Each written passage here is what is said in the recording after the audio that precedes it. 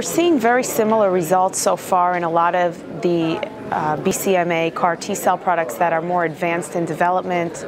It's going to be hard to differentiate one from the other than delayed time to peak CRS. So we may need to decide once these drugs are commercially available how logistically we approach these patients, if they're going to be inpatient for the majority of the admission or do maybe an outpatient and inpatient combination.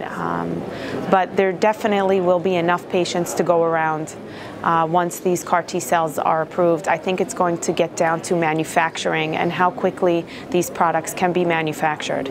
That's what's going to differentiate one from the other.